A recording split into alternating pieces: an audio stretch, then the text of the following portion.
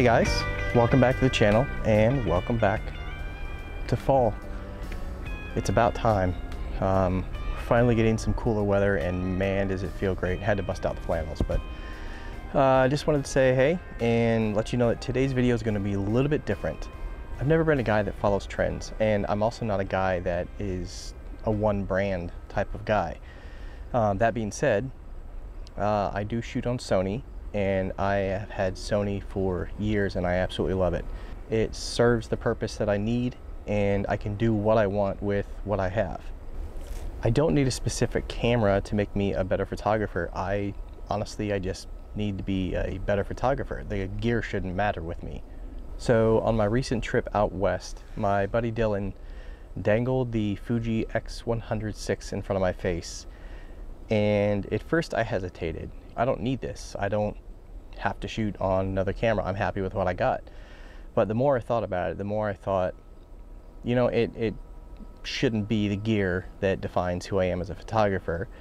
And I should be able to do the same thing with another camera. So that's what I did. I accepted the challenge. I thought, what better way to test myself than to try photography on a piece of gear that I've never used before. Oh, my dog's eating grass again. Great. To make it easy, we decided to head into downtown Spokane and do something that we don't normally do, street photography.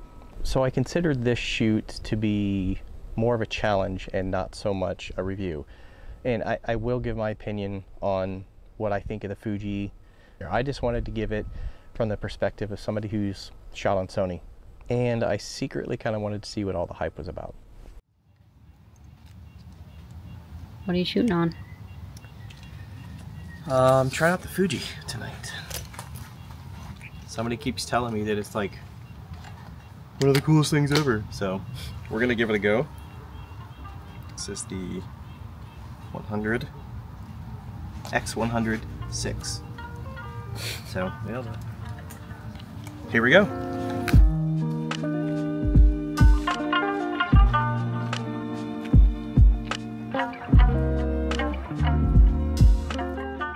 So we started the night out at Manitou Park, and we wanted to start there just to kind of get the initial shots underneath our belt and out of the way, just to get the yips, I guess, out of the way.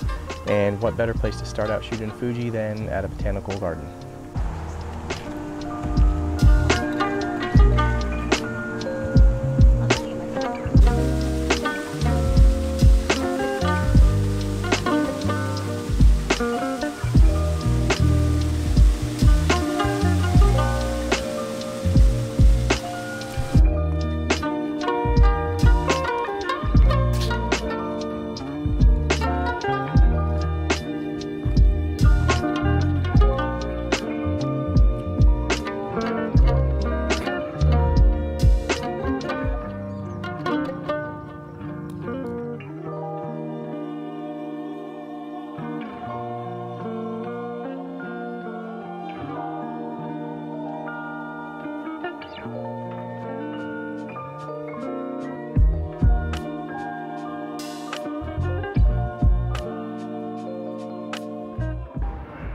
There wasn't much of a golden hour that night, but I guess golden hour really isn't such a big issue when it comes to street photography.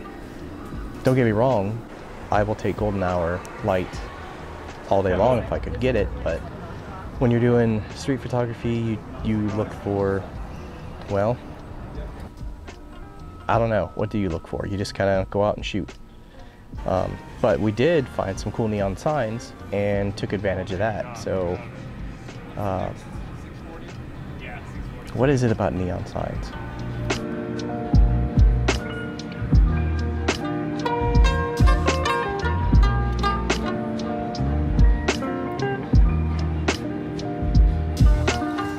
Having a fixed focal length of 35mm was very refreshing. Having to compose with my feet forced me to think differently when composing the image. And it actually forced me to slow it and to almost take part in the image.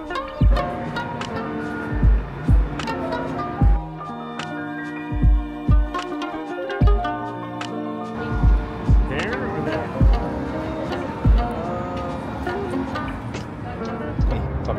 cool. Heck yeah, dude. So, going back to like, remember... It's like the roots of photography right here. Oh, I know. But, where was it? Where it was that one park that you, me, Brian, Jill, you were with us. And we had like that one, we were like, hey, let's get like that camera on camera on camera. Yeah. And then from then on it was like, fuego, heater, banger. Yeah. So as we continued on, we found a cool little theater with a flashing marquee and a crowd making their way into it. We took full advantage of this and tried to get some motion blur of the cars and people as they made their way into the theater.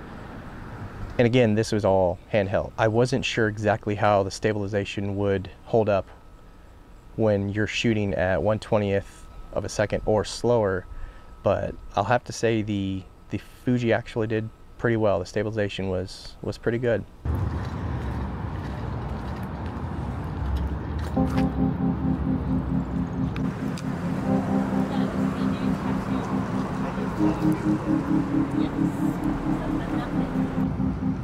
It's not bad. I don't like the cars going right in front of me.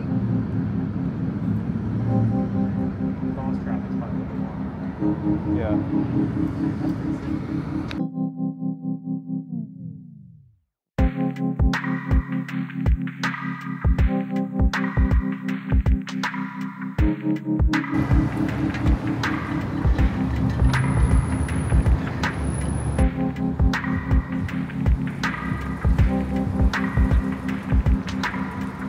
I wish I would have got that moment where the girl was hanging upside down.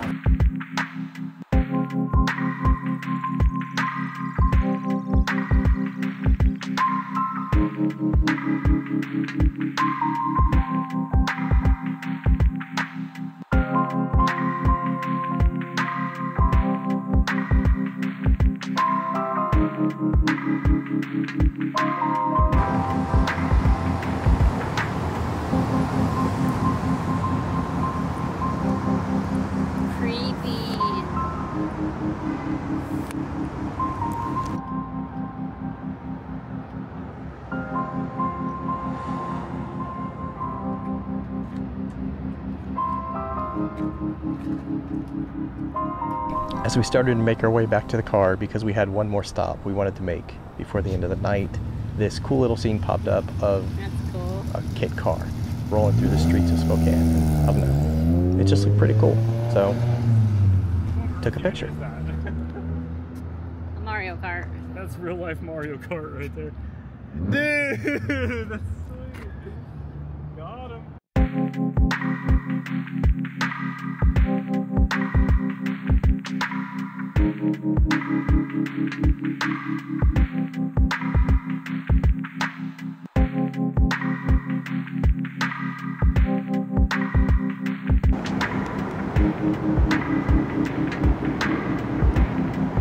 Our final stops of the night were to one of the remaining Arby's old cowboy hat looking neon signs that are in Spokane. I know Dylan was like super excited to shoot this thing, and when I got there I kind of figured out why. It's a pretty cool sign, but we wanted to stop there, and then I later found out that we stopped at one of the staples of Spokane restaurants that technically, from what I've heard, you've never been to Spokane unless you've been to Zips.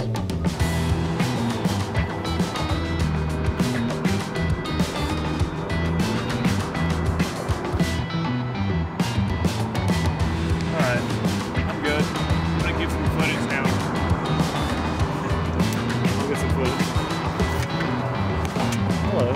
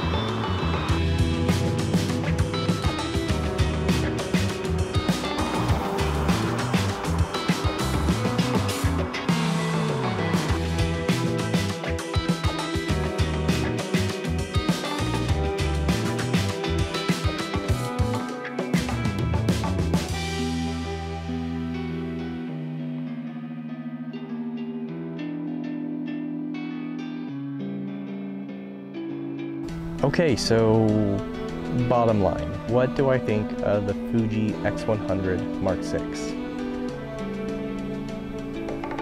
I like it. Could this be a replacement camera for me? Probably not, at least not professionally. But as far as a everyday carry camera, yes, 100%, I would love to have this camera. I could see this as being a replacement everyday camera. The compact size, it's very indiscreet. It makes a decision of, do I take a camera with me or not? It makes that decision really easy. And I think that's the appeal of it.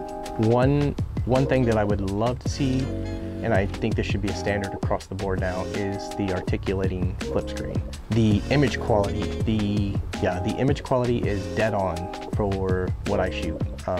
My regular photo camera is the Sony A7siii III, and that has 42 megapixels, which in my opinion is more than enough.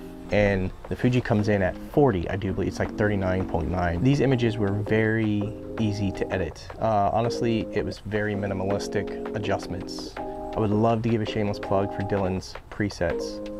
I used all of his presets to edit these images, and honestly, it made it so easy. It was literally 2 clicks, 3 at the most. I would pick a preset, apply it to the image, and then adjust the exposure, and they turned out fantastic. If you're curious about getting his presets, I will link that in the description below.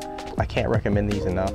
They are amazing presets. He spent a lot of time on them, so make sure you go check it out. Thank you guys so much for sticking around this long, and if you like this type of content, go ahead and subscribe, hit the like button. It honestly does help out and makes a big difference. Thank you guys so much for watching, and until the next time, God bless.